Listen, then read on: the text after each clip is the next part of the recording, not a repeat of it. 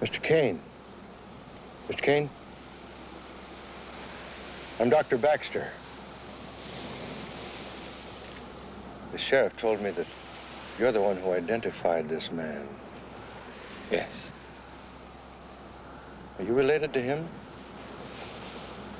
He was my grandfather, Henry Raphael Caine. The stonecutter. Oh, I knew him. Oh, many years ago. Mr. Caine,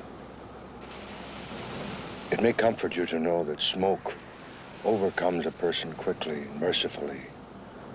I'm sure that your grandfather's death was less cruel than it might seem.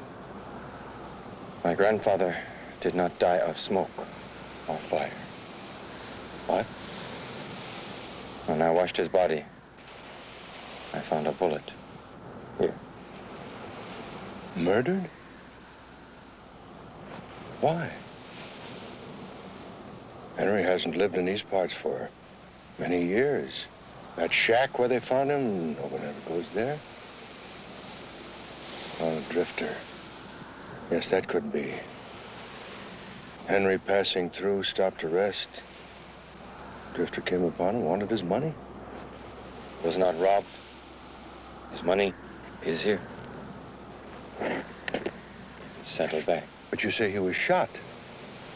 There must be some reason. I will discover it when I find his murderer.